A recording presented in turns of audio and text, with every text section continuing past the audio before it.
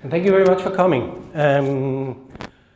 It's a great honor to meet you all. And as Carsten said, I've been spending, actually this year it's 30 years in trying to figure out how do we avoid making too many errors. I have had the opportunity to work on some extremely large-scale projects, so we've been able to do real science to figure out how do people learn, what actually leads to performance. Dealing initially primarily with physicians. Some of you have probably tried SimMan or SimBaby or other kinds of simulators. So a lot of those patient simulators are run by the software from my first company that I sold to Lehrl about 20 years ago, a little bit more than that. I've worked a lot in trying to understand how cognition and skills are interacting, something that suddenly became hot again the last few years, because for a period of time we thought that they were two different worlds. And I had a theory all the way through that knowing something about what you're trying to learn actually sped up the learning, and it does. So, but before we do that, I want to prove that the original title, which is actually from last year, where unfortunately I got sick the same morning, it's not just clickbait or the lecture version of clickbait, just talking about AI to get people to show up. I promise we will talk a lot about AI, but a little bit like the NVIDIA chips. Have anybody heard about NVIDIA? Raise your hand if you heard about NVIDIA. So NVIDIA is the chip that allows OpenAI to build large language models. But the chips themselves are not as sexy as what we can do with them, right? Like for us at least, unless you're an engineer, it's not as interesting to know exactly how the chip works. So what we're going to do today is, for the next foreseeable time, we're going to talk about what is it we're trying to accomplish. A lot of this we've tried to accomplish for 20, 25 years. It's not been possible until recently to do it at scale. And that's why the understanding, what is it that the goal could be that we could then accomplish now with use of large language models. Particularly, we've used AI for many, many years. A lot of the things I'm going to show you are domain-specific versions of AI. It's just not what you read about in the press called ChatGPT or GPT-4 or Gemini or something like that. That's a whole species of new models. There are tons of other kinds of AI out there as well. But instead of starting with AI as the focus, let's start with what we want to accomplish. But we'll make a short detour just for a little bit of time. Anybody remember what hereditary hemochromatosis is? Raise your hand. Ooh. That's the thing where you like cannot get rid of the iron in your body, so you have to like give blood, and if you don't do that, you get liver problems when you get older, you get diabetes or things like that. Anybody has a training course, taken a training course in hereditary hemochromatosis lately? I just picked that because that's an area of particular interest for me, but I'd never done it before using these technologies. And how do we now switch here? We do that by maybe doing this. Here we go. So this is a really, really boring, unsexy technology on the surface of it.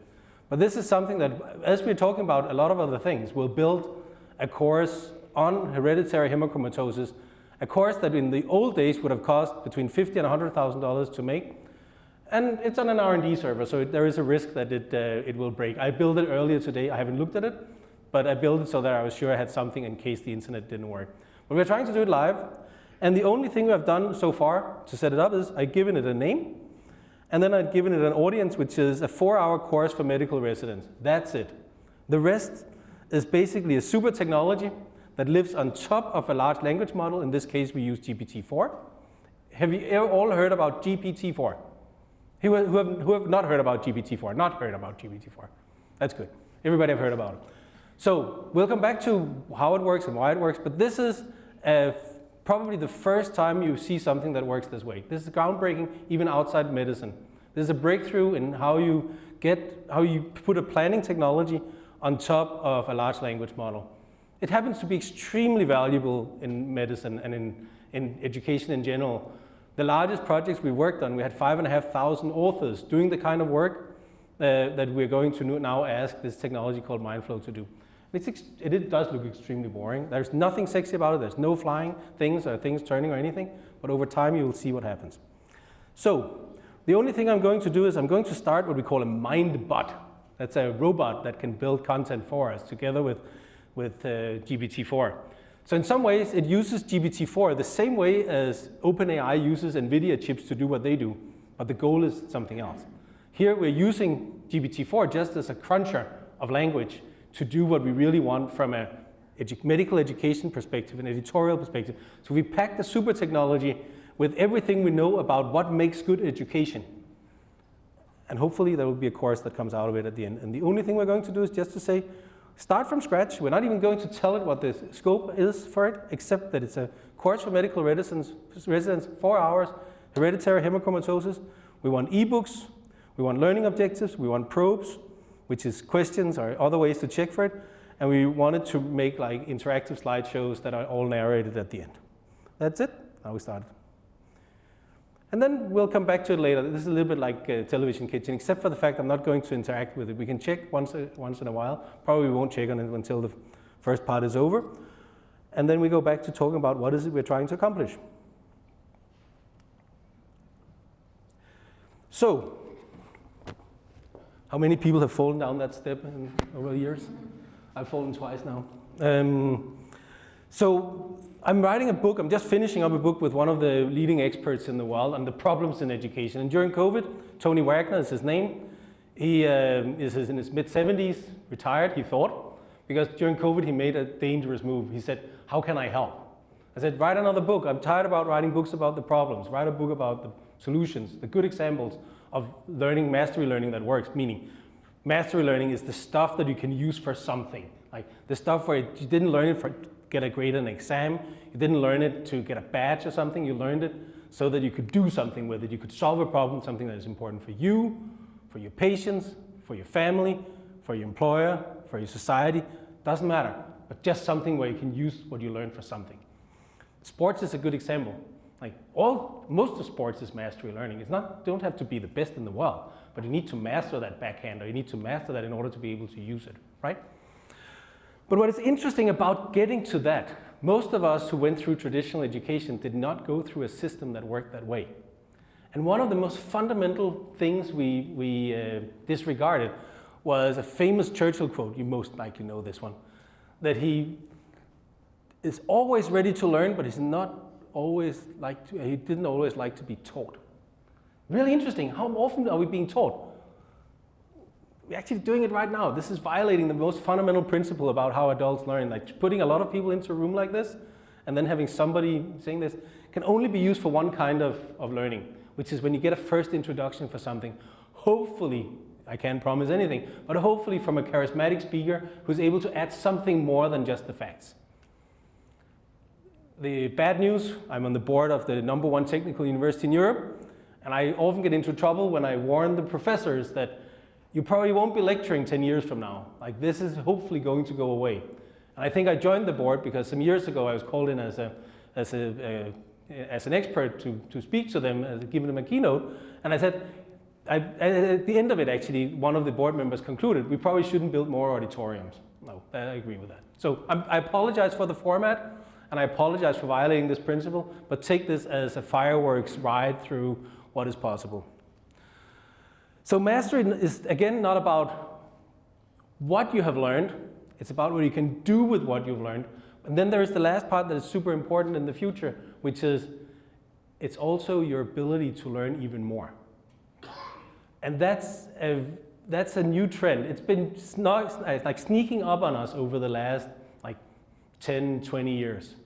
But before that, a very large part of our society went to school, got a degree, got a job, and did the same for the rest of their lives, if they were lucky enough not to get fired on the way. But that was a really normal model. That model is likely to change dramatically in the future, also in medicine. The interesting thing is, for other reasons we started working on this, because building simulators back in the 90s, what we realized, and we primarily thought that these were human factor issues like communication, critical thinking, collaboration on teams, that kind of stuff, the fine stuff, the sophisticated stuff, because we've all went through medical school and nursing school, so that was okay, right? But it wasn't. There were different kinds of problems, and a lot of the human errors we were seeing when we studied people, putting them under pressure in simulators, was that their fundamental knowledge models were so weak that they were actually not useful when you got them into a critical situation. In practical terms, what happened was that your cognitive overload just peaked in the middle of trying to solve something hard because your fundamental learning had not worked well enough. That means that if you study other groups, and I've had the luxury for 25 years now, 30 years almost, to study high performance, high reliability teams of different kinds. And just 2 years ago, almost 3 now, 3 years ago, I found a pocket of performance that is extraordinary. I've never seen it before. Come back to it. Cave divers. Cave divers are the most extreme training nerds and safety nerds you'll find. They're doing the most dangerous things in the world, some of the most dangerous things in the world. But because they do that, because they dive themselves, they behave like the pilots in the early days. They're doing everything they can to improve the training. They're like sponges for better training methods. And they're really, really methodical and impressive. We can learn a lot from them. We'll come back to it. So the nice thing is we've actually been able to find some solutions to this, and I'll come back to what they are. We built a pretty significant amount. We built products been used between 50 and 100 million learners. But more interesting for you guys is that more than 3 million healthcare professionals are being certified in acute procedures using these methods now every year with the American Heart products. So, oh, I got too far away maybe. Here we go. That was too fast. Here we go. So a fundamental framework, and there are many frameworks out there. I don't care which one we take. As long as we can agree on one thing, that learning is not one dimension. It's not enough to have a lot of knowledge, but it's not enough either to have a lot of skills, or to be extremely gritty, or a kind person, or an ethical person. Probably a large part of what we are as professional, and most of the competency models you've seen are already have been embracing this for a couple of decades, that it's multidimensional. So I just want to highlight that this is one multidimensional model to use. There is no truth to this, as long as we agree that there are multiple dimensions, and that there is an often overlooked one, which is this one, the ability to learn more and reflect and adapt, and be able to actually live with resistance, things that are hard, these kinds of things.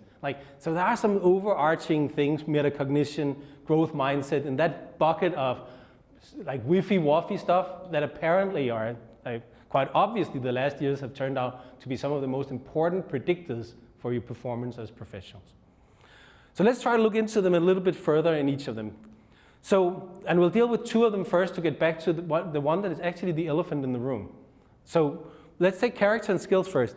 What is character? What does that mean? So that's all these, like, again, a little bit, some people call them soft concepts like mindfulness, curiosity, courage, ethics, leadership. There are a bunch of that category of stuff. I think soft skills is the wrong word. They're core skills. They're like durable skills. They're the kinds of stuff that actually penetrates everything else you're doing. And the #1 predictor for future success is what? Pretty solidly proven scientifically the last 10, 15 years. What is the #1 character? What is the #1 skill or trait you need to have that predicts future success? Anybody knows? Perseverance? Curiosity? No, it's close. It's in the right bucket, but it's not right. It's close, but no cigar. It's 4 letters. Grit. And that's cheating a little bit because grit is the product of passion and perseverance. That's the definition that Grit researchers have used for it. So passion and perseverance is more important predictor than anything else. Whether you look at cadets at officer training in the US, or you look at pilots, if you look military, if you look academic performance, grit is the #1 predictor no matter where they've looked. If you're gritty, you will succeed. So what's interesting about these things is that it's not necessarily intelligence. Actually, the top researcher in the world has been on our advisory board together with the top researcher in expertise. And they agreed really quickly that there is nothing like talent.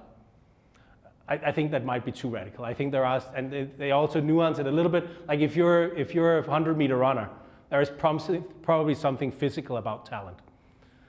But talent is so little compared to grit and compared to a growth mindset and some of these other things. So these are way more important than we thought.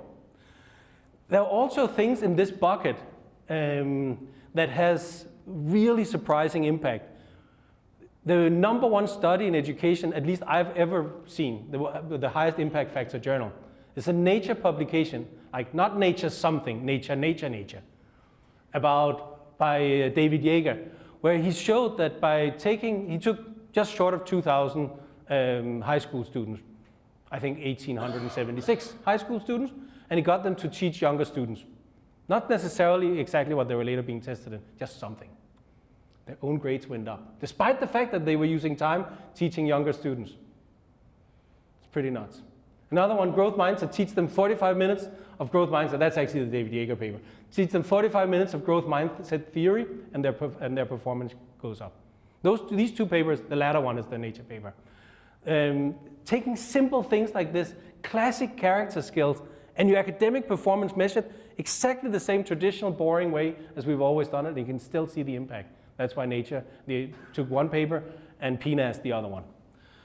So they are way more important than we thought. So this is the queen of character. If anybody needs some bedtime reading, this is incredible. She narrated the audiobook herself, and it's an amazing book because she's a scientist. It's not one of these books you pick up at an airport and think, who the hell wrote this? Another thing that is important, just to get some stakes in the ground here, is what do we actually know about what works for adult learners? Ed Salas is one of the most fascinating researchers in human factors. And at some point I suddenly found, oh, wow, that is way too fast, come on. Here we go. He wrote a really nice overview of this. This paper is worth reading. And there's basically these six things that are worth to think about when we are designing the way we learn ourselves and the way we get other people to learn. Agency, the fact that you have influence on your own learning path is really important. Self-awareness and meta-learning, I think we've heard that before. In situ remediation, what does that mean? Should we always debrief? Anybody has tried to be debriefed? Have you used that word? After action review if you were in the military? This thing where you did something and then you meet afterwards to try to learn from it, right? Are there situations where you should wait, not intervene immediately? Probably yes, right? And if there are situations where you're trying to do complex problem solving, clinical decision making, should you intervene with the first step a resident makes wrong? Or are there learning objectives or learning goals that happens further down the track? You can hear the answer is yes. Of course, a part of what you need to learn is course correction when you do something that is not perfect. If you end up in what we as in human factors call fixation errors, one thing is to not end up there in the first place, but another thing is to learn how to recover from them when you're getting close to them. When you realize, oops, I'm actually being trapped by a fixation error right now, I need to learn from that. And that means that the time where you're getting feedback on your performance is really critical, and there is not a single truth. It depends. Dynamic modality, like that's the thing where like, it's probably not a good idea to learn everything from a book, trying to read everything. But on the other hand, the well-spread myth that there are auditory and visual learners, and like, I think most of us are probably biologists of some kind here. Anybody believe that kind of crap? But it was pretty well spread in the world of education for a while, that they thought dynamic modality was, let's just show a lot of videos because there are visual learners. It's way more complicated than that, but you have to think about ways where you need to engage with it one way or the other. Zone of proximal development is pretty obvious, like don't reach too far, but still push yourself, and reinforcement. Relatively, for us, for me, this summarizes a lot of the research over the last few years. I won't spend too much more time on theory like this, because there are, here we go. Anybody heard about deliberate practice? Deliberate practice was a concept coined by Anders Ericsson. You probably have heard about 10,000 hours to become an expert. That's also him. Now you will say, no, that's Malcolm Gladwell. No, it was Anders Ericsson quoted by Malcolm Gladwell. Malcolm Gladwell quoted him.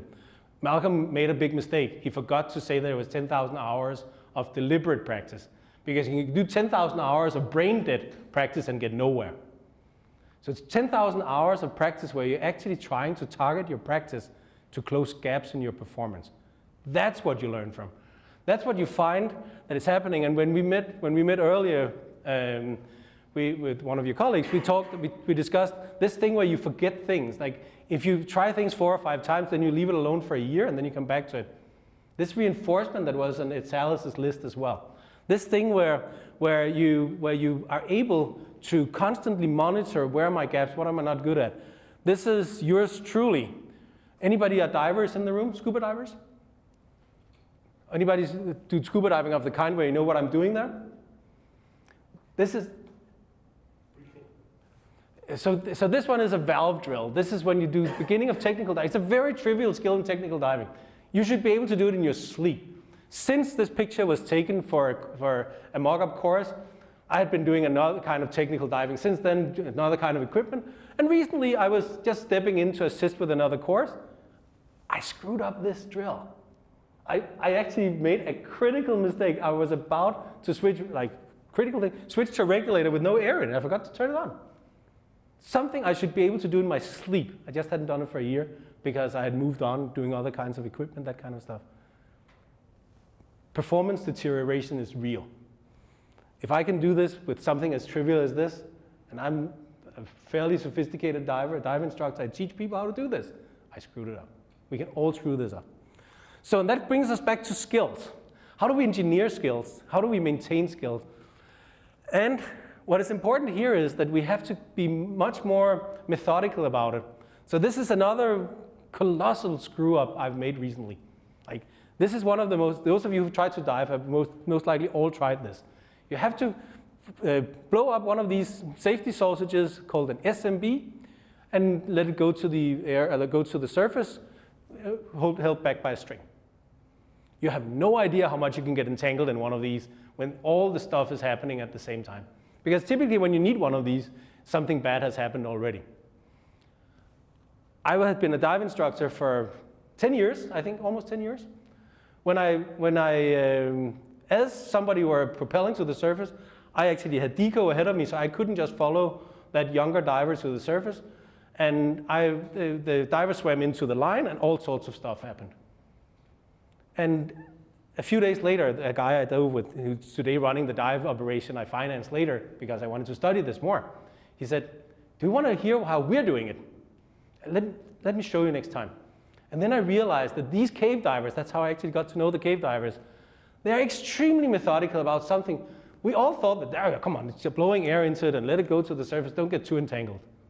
No, no, no, no, no. This is like, these are exactly the fingers you're holding on the spool. This is exactly where you're doing this. Everything is done super methodical from day one. Because then the day you really need it, you can do it without thinking about it. Because this thing gets ingrained, and the same thing with the valve drill that I screwed up. I probably haven't done enough valve drills. I've primarily been diving rebreathers, which are not doubles like this. That's why my skills are not good enough with that yet. And I know now to go back and practice it. But you know what? Now, the same thing, I'm doing it just on the surface, just going through the valve drills all the time because I knew I had a weakness. That kind of very methodical working with skills are very, very important because what we're coming back to is in a second, we have a natural tendency to think that we're better than we are. We are thinking about the times where we did it right, and we're celebrating those instead of pounding ourselves for the mistakes we're making. It's a very human thing that we'd like to feel good, right?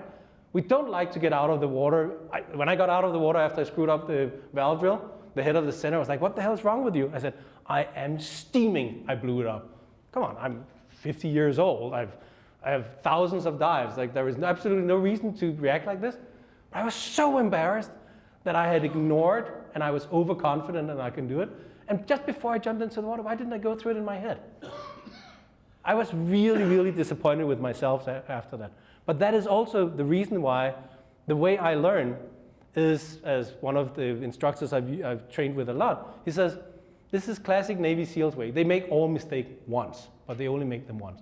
I make more mistakes than my wife, but I only make them once. But I also progress faster in some ways. But I make all mistakes once because I get so pissed off, pardon my French, that it's much, much easier to focus on them later and close the gap. So where does that all fit together? Well, there is actually a lot of overlap now with where the biggest problem in medicine is, which is actually knowledge. And I know you may be disappointed with me now and being like, come on, did we come here to hear we should just do more knowledge like we've always done in medical schools? But the reality is it will still be 90–95% of what medicine is in the future, even with ChatGPT or whatever they're called in the future.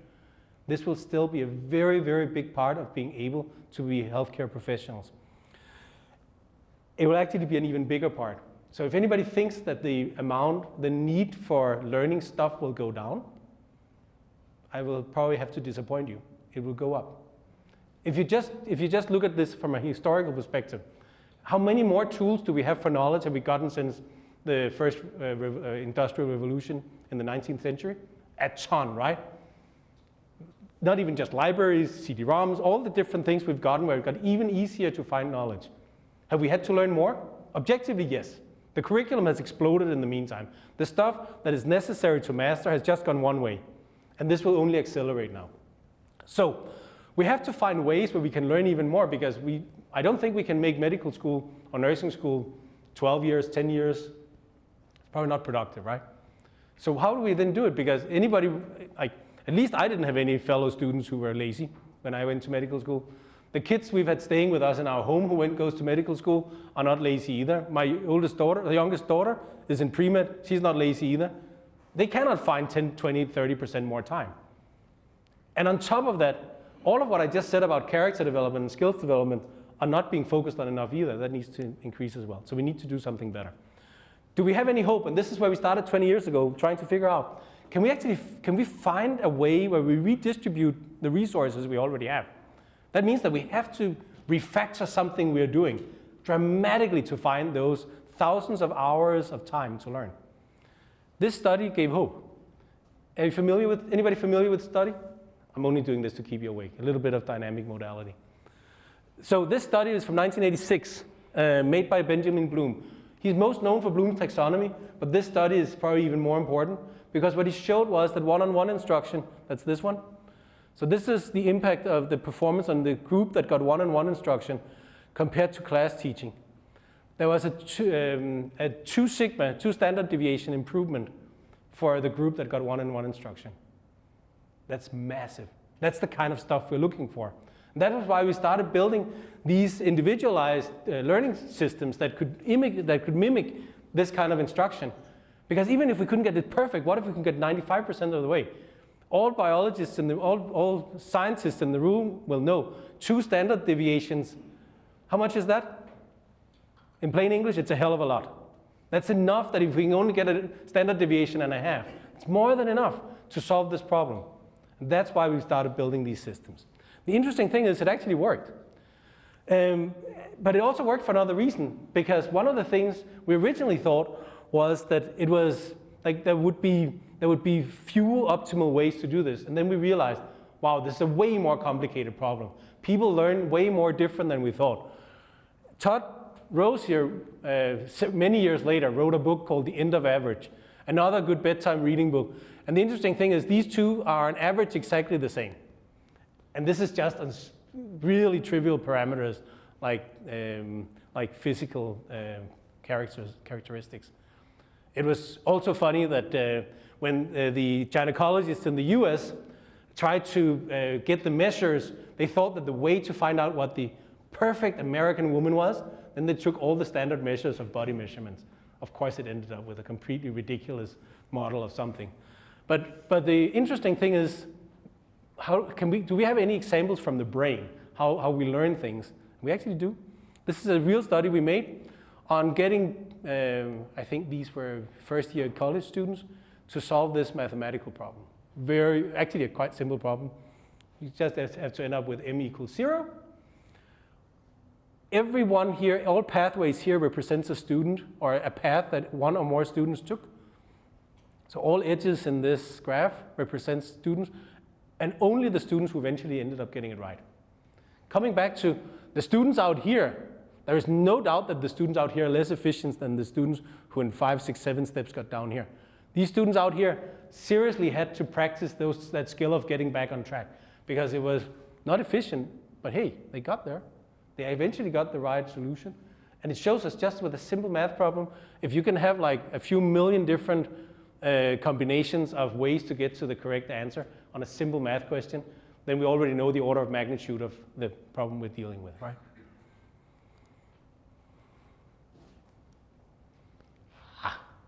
Here we go. I think this is nonlinear as well. So that led to this idea that we had to try to build nonlinear learning systems, systems that didn't treat everybody the same way. it can be okay for information purposes to do that. A little bit the way you have to treat today's keynote. If you really want to learn something, don't ever do that. Move to something that is non-linear, something that is optimized to how you learn. This is the same thing that is called adaptive learning. Personalized learning is a broader term, it's often just used for context and explanation. You can compare these systems a little bit to the problem you had when you had to change map technology. So a traditional map, you had a fixed map, and the thing is that you basically tried to figure out, you turned the map to try to see if you can make it fit the way the street was pointing. At least some people do that. But what GPS has changed was what? They were able to measure where you were compared to the map. That changed everything, right? So do we have maps in education? Not the same way. We don't have maps on how things are necessarily related. But we do have the equivalent of maps, which is we actually often are able to agree on what are we trying to accomplish in terms of what should learning lead to? What should you be able to do by the end of training or learning? That map is good enough. But what we didn't have was a way to measure that in a very detailed way. And that's where we're coming back to one of the problems that has been extremely hard to solve in the past without massive investment. These are the kinds of projects we had thousands of authors working on, because building those sensors that can tell us where we are, the GPS technology that can say, this is what Carsten has learned so far, and this is the way he has learned it. We didn't have that. Nobody had like tens of thousands of questions. In Harrison's internal medicine, is about 120,000 learning objectives. You need the 2 questions each. That's 240,000 questions you need to make, or probes you need to make, to just make a superficial check. It's only 120,000 important things that is in it. There's lots of other stuff, so you also need to filter out the stuff that is not important. So we couldn't afford that in the past. This is where the world changed about 2 years ago. We'll come back to that. So adaptive learning is this one that is able to help guide you on the way. And that's where the analogy stops. So from now on, don't even think about it. Just think about it as the explanation on you need something that can measure where you are compared to where you want to be. And the measurement instrument is critical. Why did we actually not adopt GPS technology earlier? When did you guys get your first GPS? Probably about 20 some years ago, but not much more than that. What changed? Because in the late 90s, it was a piece of cake to do this. Why were they not commercially available? Why didn't they work? Because it was considered military-grade technology. So the resolution of what you could be allowed to do as a consumer, there was, I think, about 100 meters. 100 meters, that's not enough to tell you where to make the turn. So it was absolutely useless because the resolution was not good enough. The second they downgraded this, the resolution on the military GPSs is still higher than the ones we have. But now we got it under the level where it in time can tell you when to make the right turn. It's the same in education. If you don't have enough granularity, we cannot tell you where to make the right turn. And that was the big breakthrough that we both made, but also the reason why some of you who have worked on it has been overwhelmed by the fact that it actually takes enormous efforts to build these sensor layers that are granular enough to make them worthwhile. All right, quick. And I think this is the last, more academic approach, but I think it is worthwhile. Because there are theoretically 3 levels of adaptivity to think about that are worthwhile. The first one is curriculum adaptivity. What do we even learn? Do we have to adjust things over time? Medicine is one of the most extreme areas because of the amount of new papers that are being published and the way we need to change practice, clinical practice. So we actually need in healthcare to be way more aggressive in terms of curriculum adaptivity. And this is not a technical solution that is needed. This is a learning architecture. This is who actually helps guide what we're even prioritizing. So in some ways, we have an urgent need in all of education for a similar version of Cochrane, but in education, where we decide what is it that is most important? What is best practice? What does that look like? The second one is the one we've talked about so far. How do you actually learn something? How do you sequence learning for an individual learner? This is like the classic Formula 1 of nonlinear adaptive systems that lies here. Next task, adaptivity. How do you put the next step in front of a learner on the fly? And the bottom one is back to like you have to be in close correlation to when you remediate and what. The best example of this is when you're in the middle of a math problem makes a mistake. It's actually not productive. You can be allowed to find the mistake yourself, but it's not too productive to make a long detour. Just tell people what it is and help them do it. We actually have one that is even more obvious in healthcare, which is if you do, who has done advanced cardiac life support, advanced life support? Probably a lot of you have, right? A lot of that is about complex clinical decision making. You don't want to stop the scenario in the middle of it. Allow people to make some mistakes and learn from them. But there is one skill that we proved while I was at Lerdo was absolutely vital to give feedback immediately on: chest compressions. There is absolutely no need for doing 25 more inadequate chest compressions, whether they're too deep, too shallow, the wrong place. Stop it, just get it right, continue. That's why you will see this, the direct consequence on the products was now you will have your cell phones with something that shows the data from a resuscitation and a mannequin immediately telling you, no, move your hands or push deeper, push faster, slower, whatever. Get that right because you don't learn anything from doing it wrong. Which is different from the larger scenario where you actually learn from the larger pattern problems and getting out of the depth, the holes you've dug yourself into, because that's an important skill as well. So intra-task adaptivity would be the equivalent of the CPR stuff where you give immediate feedback, or this is the specific thing you made in this math problem. It's a little bit of a nerdy thing. So the big fat one is this one, but the other two, not to confuse them with.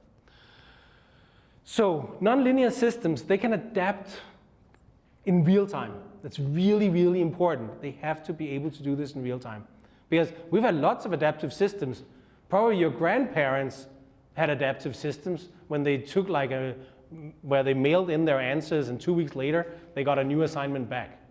Those mail-in courses have existed since the Second World War, since you had stamps almost, right?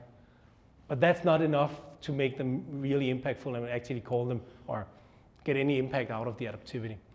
The second part is that they optimize and they work like this one-on-one tutor. And the third part is that they're able to adjust to the individual learner. So they're not following a pre-made plan. They are truly doing this. Have you seen any other kinds of intelligence that do not have a pre-made plan? GPT-4.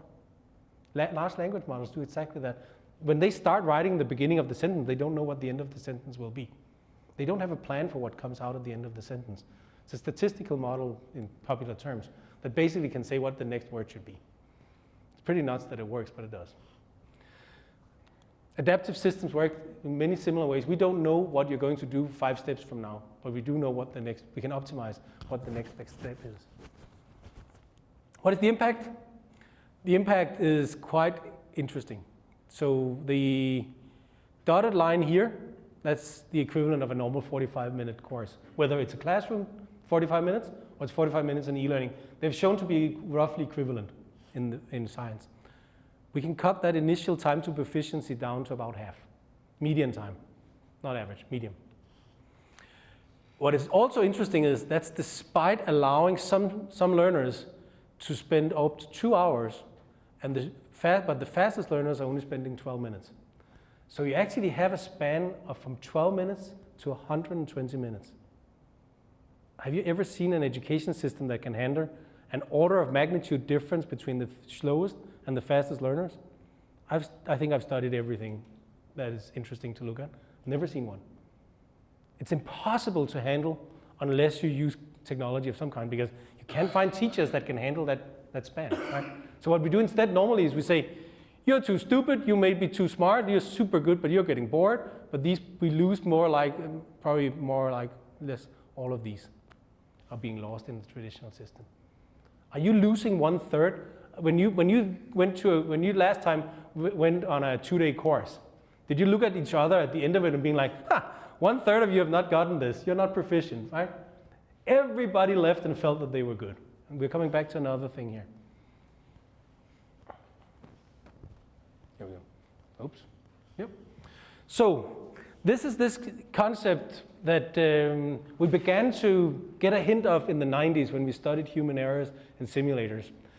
And one of the crazy things was that the hardest problem we were looking at, if you look at what is the biggest predictor for future success, that was 4-letter? Grid. Yeah. The predictor for future success was grid. What is the biggest predictor for not learning? unconscious incompetence. So the number one thing that can hold you back is if you think you're fine. If you think you're all good, a lot of errors, a lot of deadly errors are made in healthcare because of this. We all know them, right? It's somebody else. I did it with a valve drill. I was unconsciously incompetent. It's embarrassing to say it out loud. I hope you don't publish this, because they should be able to do it. But unconscious incompetence is a big killer, both for patients but also for learning. Actually, much more for learning, because that's the thing that really inhibits learning moving forward. If you can just move them one step just into the yellow category to know what you don't know, that's enough. That's why training is important, and ongoing training, lifelong training is important. Because even if it's one thing you screw up and you realize, I should have been better, you are likely to look at everything else you're doing with a different set of glasses. So it is really important to shape that ability to know, to spot what you don't know and realize it, because that's the key to deliberate practice, which is the key to top performance. So how does that work? And is this pure theory? Absolutely not. We studied almost 400,000 students, just over 380,000 college students. One semester, one subject. They got twice as fast and twice as accurate realizing what they didn't know. That's a huge improvement. That thing alone could potentially explain the reduction to half in time to initial proficiency. The fact that they underway got better at knowing what they didn't know.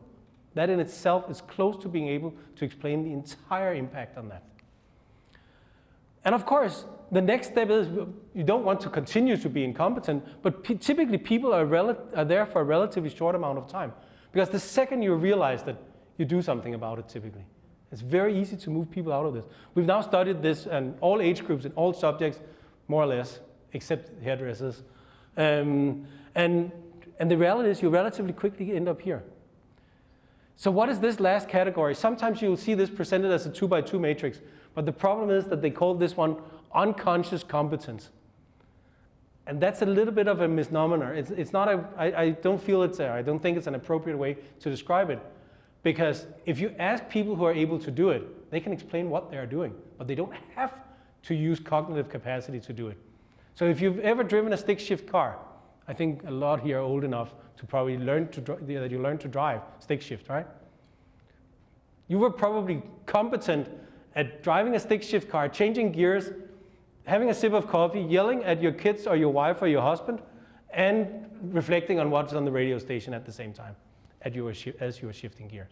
It's totally automated. And you actually, after you did it, you probably have no idea which gear you were in when you were outside that big building, because it was an automation. If you multiply 6 by 7, most of you can get the right number without any significant amount of cognitive workload. 2 by 2, almost everybody can, right? So, but why not get everything here? It takes too long. You cannot get everything there. It's not necessary. A lot of it is not enough to be here. So a surgeon tying nuts, that's a pretty good idea that you have that on automation. But there are other things where if you do a procedure like 3 times a year, it's okay that you have to think about it. Okay, you have to be careful. You have to be very cognizant about what you're doing. This is one of the biggest, and this concept of this model of this is one of the biggest changes that you can probably make to your skills engineering and the entire learning engineering, including knowledge, that you can think of.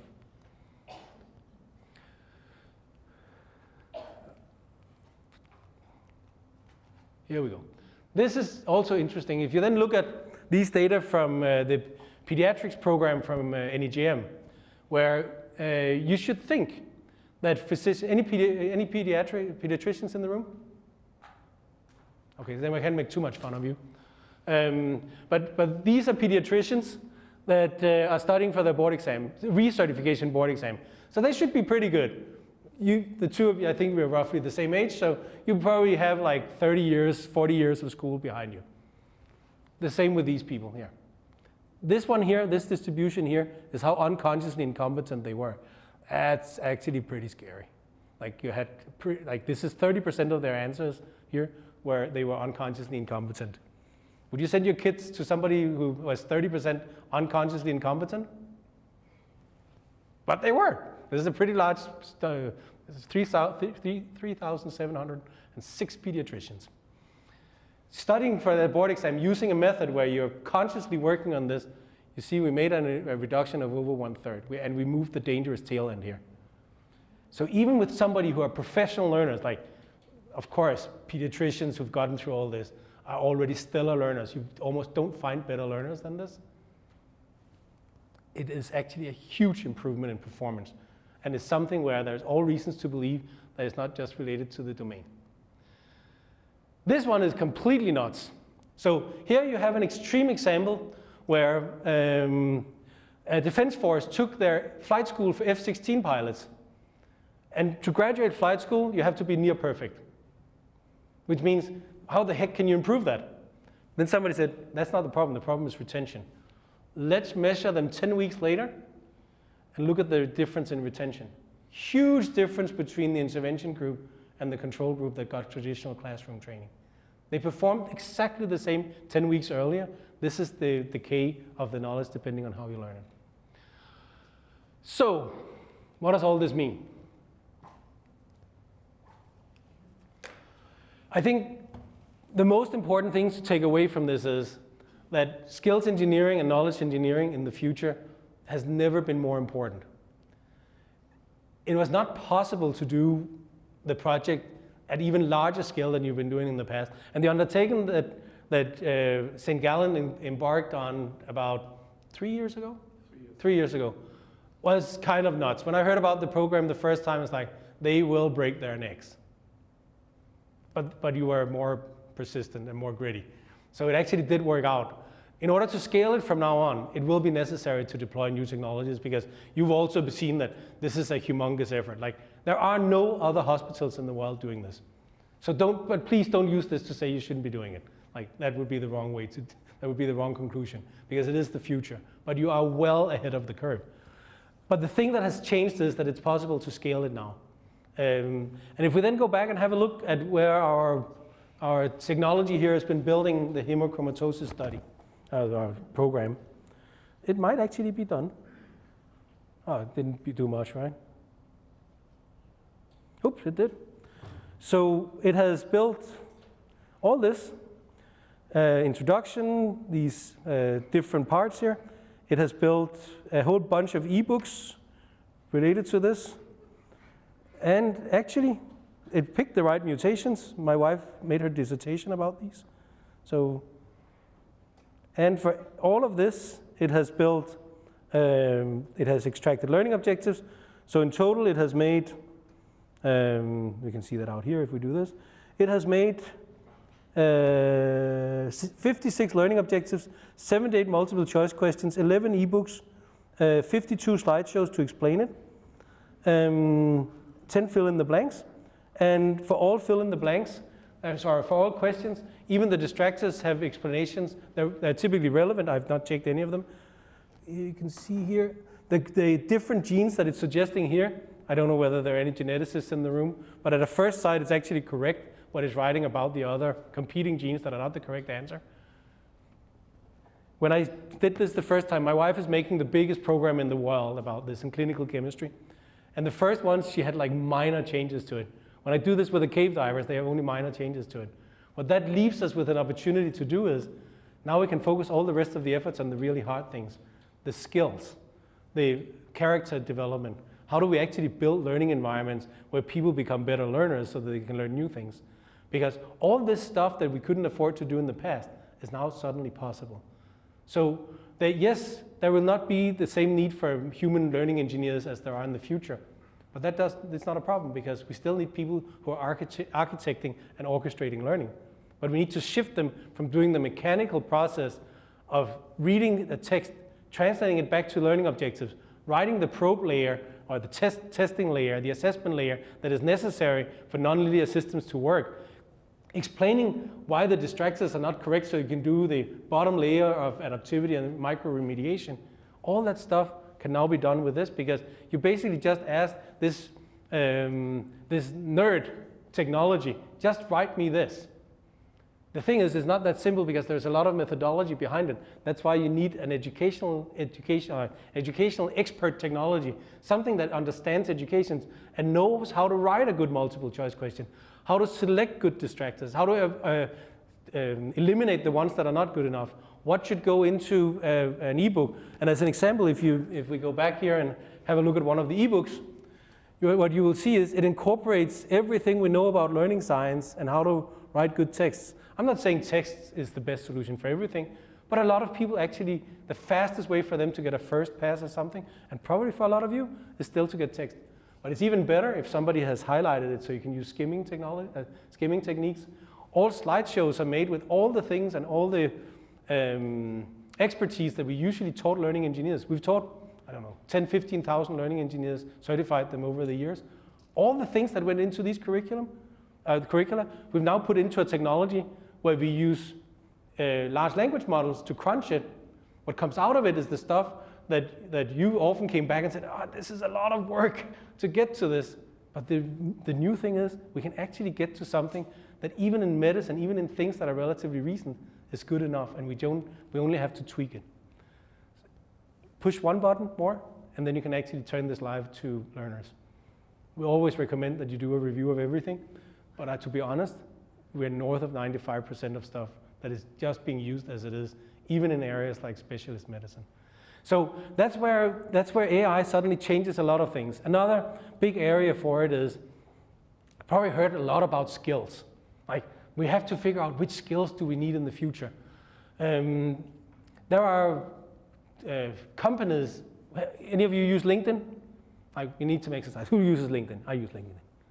Okay, a lot of you use LinkedIn. I know it sounds silly, but science actually shows that just moving your arm keeps you more awake. So when you use LinkedIn, or the fact that you just stop and reflect for a second because I said something silly, LinkedIn uses a technology called Burning Glass. How did Burning Glass figure out what skills are important? They scanned job ads. So they basically took job advertisements all over the world, and then they scanned them, and then they took the keywords, and they said a keyword that was associated with a job description or job title, they were probably important. That's not the case.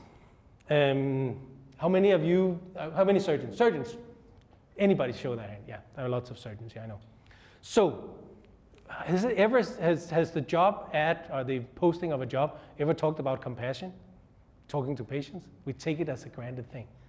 That's a fundamental flaw in scanning job ads for keywords to figure out what skills are. If you ask large language models like GPT-4, it actually comes up with something really, really accurate. It will have all the things that when we in the past have analyzed these other approaches to skills mapping, that they have flawed. Even GPT-3.5 was good enough at speeding these other technologies up. So that begins to open up the answers, or begins to give us the answers to the scale problem we have with the knowledge engineering. This is deliberate practice in a nutshell. My daughter taking weird kind of blurred photos. Sorry about that. In the North Pole. So I think that I will end with this, which is a huge encouragement to keep doing what you're doing. I think in terms of these technologies, usually the mantra should be that you're going to overestimate what it's going to do short term, and you're going to underestimate what it's going to do long term. In this case, you're going to underestimate both. It is absolutely out of this world when you work with, particularly with knowledge, what these technologies will be able to do. And given that you're not in publishing, you should not be worried. This is a gift, it's not a threat. I'll end here.